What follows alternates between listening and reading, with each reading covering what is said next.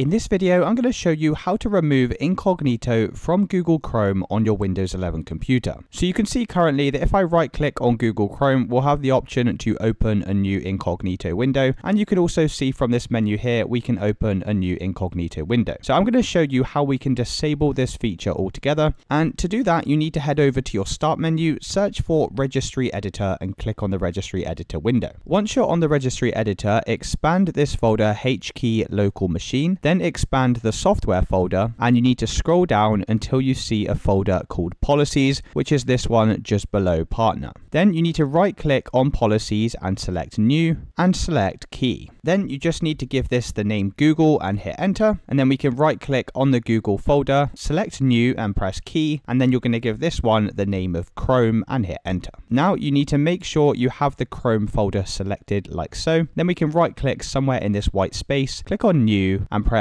dword 32-bit value, and you need to give this one the name Incognito Mode Availability, and you need to make sure this entire thing is spelled correctly. Also make sure you have the capitals at the start of each word and then hit Enter. Then once you've created this file, simply double click on it and change the value data from 0 to 1 and press OK. Then once you've done this, you'll need to restart your computer, and now you can see if I right click on Google Chrome and select New Incognito window, it will take me over just to the main Google website, and if I click on the menu icon up here, you can see that New Incognito window is actually grayed out. Now, if it's not working for you, it will be because you've spelled this part here incorrectly. So you'll just need to go back to this and make sure you have it exactly how I have it here. If you want to get Incognito mode to reappear, then all you'll simply need to do is head over to the Registry Editor, and then you can just delete this record by right-clicking and selecting Delete and pressing Yes to confirm. And you can then once again create a new Incognito window. And it's as simple as that, guys. If you did find this video helpful, then let me know in the comments and I'll see you in the next one.